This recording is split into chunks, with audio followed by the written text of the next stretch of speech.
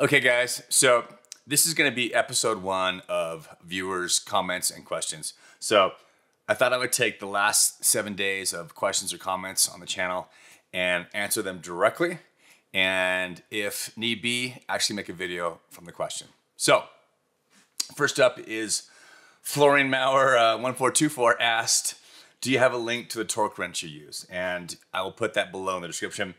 But the wrenches I use are CDI Torque products. I actually have 2 1/4-inch drives. So this one goes from 0 to 6, and this one goes from 0 to 16. So for very small increments, this one, and then this one's will handle pretty much anything on a bicycle, except for some of the bolts that go on the suspension and or linkage. So some of those are upwards of 25 Newton meters. And then I also have this monster, big 3/8. This goes up to 112 Newton meters, or Nm.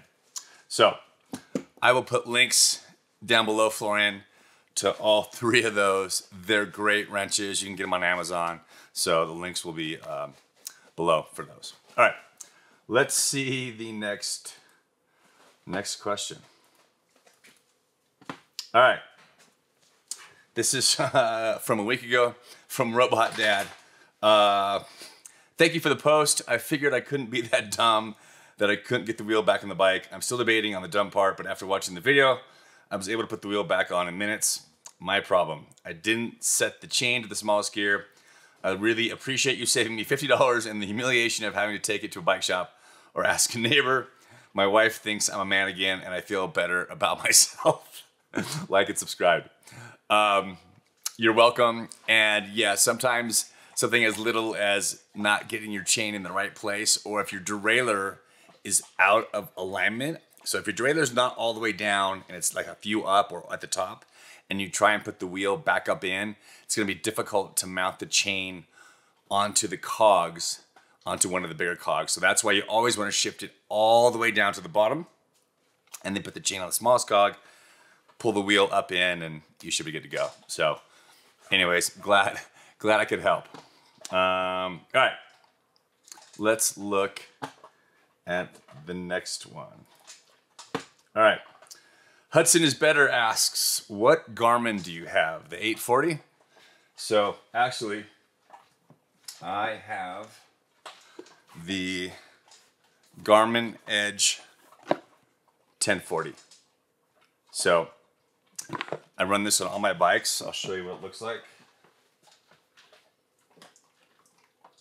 So what's nice about this computer, I actually just turned it on. So let's see what it looks like. So what's nice about this is you've got multiple profiles. So you can run it on gravel bike, road bike, mountain bike, and then it's got a ton of screens. So I don't know if you guys can see that. The brightness is kind of low. Let's see if I can get that brighter. There we go. All right. So that is a screen, nice and big. It's got tons of different data screens that you can change, manipulate, customize. On the mountain bike, I'll just have time, speed, and then maybe time of day. And then when I'm riding on my road bike, I'll have time, distance, time of day, power, 5-second power, and I think that's it. And then on my gravel bike, pretty much same thing, but no power. So, killer battery life. It's a big screen. If you have crap eyes like me, makes reading your bike computer a lot easier when you're on the road and not having to pull out some reading glasses to see how far you've gone, or squint like this to see it. So yeah, Garmin 1040, highly recommend it. Automatically uploads to Strava, syncs with your phone. Really love their products. I've been using Garmin for quite a while. So that is the 1040, and I highly recommend it. All right, let's shut this off. All right, next question is, same guy, Hudson is Better asks, do you use TrailForks on your Garmin or stick to the Garmin topo maps?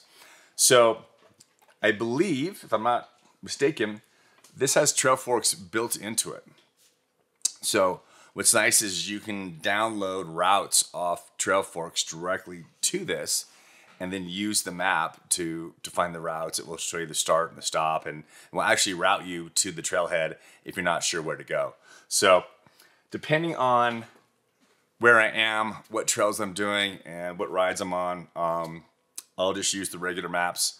Otherwise, I have loaded and used the TrailForks function, which I believe is on the newer Garmin's, if I'm not mistaken. So I could be wrong, but I'm pretty sure it's on there. So it's a really, really useful feature.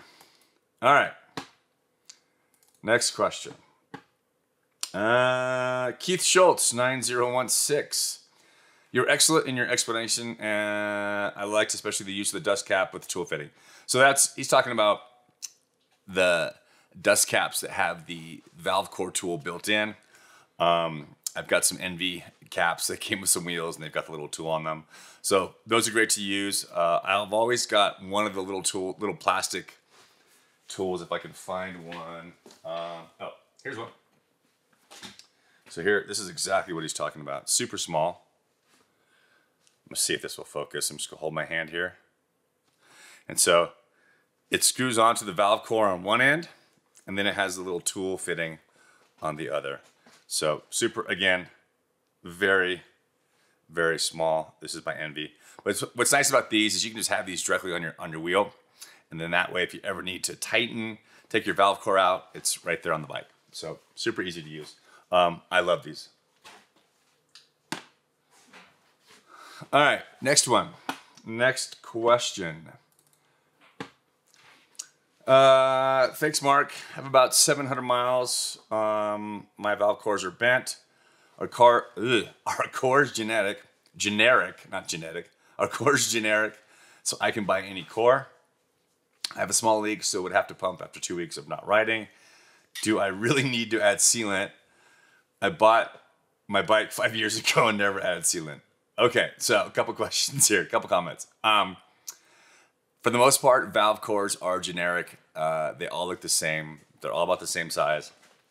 What differs is the length of the actual valve stem, but the core that screws into it is pretty much all the same. You can order them on Amazon. I've got links down below for the valve cores. So pretty straightforward, and they're really cheap. So it should be fairly easy to replace. All right. Do I really need to add sealant? Yes. So sealant actually dries up fairly quickly. So I'm in the high mountains, about 8,000, 9,000 feet, and tire sealant dries up. If you're not riding, it's going to dry up and basically just turn to dried glue inside your tire. So in hot weather like this, hot, dry weather, I would change and or check my sealant at least every 3 months, maybe sooner. Again, depends on how often you're riding. If you are riding consistently, like 3 to 4 times a week, then that sealant's going to constantly be moving and won't have a chance to basically sit and dry up from the heat. So yes, check your sealant. If it's been 5 years, it is for sure dry. And if you get a puncture, I'm pretty sure it's not going to do anything. I would bet money that it's absolutely dried up and you need to put some in. So that question is going to deserve a video. So I will show you guys, next video, I will show you guys how to replace tubeless tire sealant. So whether you're on a gravel bike, road bike, mountain bike, all three, you can run tubeless. This is the sealant I like to use. I call it the orange seal. So stuff works great. And I literally have this one's been sitting and it's almost dry just from the heat. Yeah, it's pretty much all dried up inside. So even the bottles will dry out. But, so with one of these and a valve core tool, it's pretty quick, pretty easy. So my next video, which I'll probably shoot tomorrow or the next day, I will show you guys exactly how to either add sealant or put sealant in for the first time on a tubeless tire.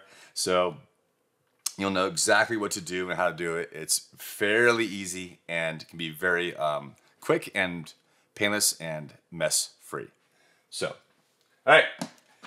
That is it for questions and comments for the week. Again, if you have any questions or comments, leave them down below. I will absolutely address them on YouTube. And then we'll do this. It's Monday right now, Monday night. I'm going to try and do these every Sunday or film it answer the questions every Saturday, post it every Sunday.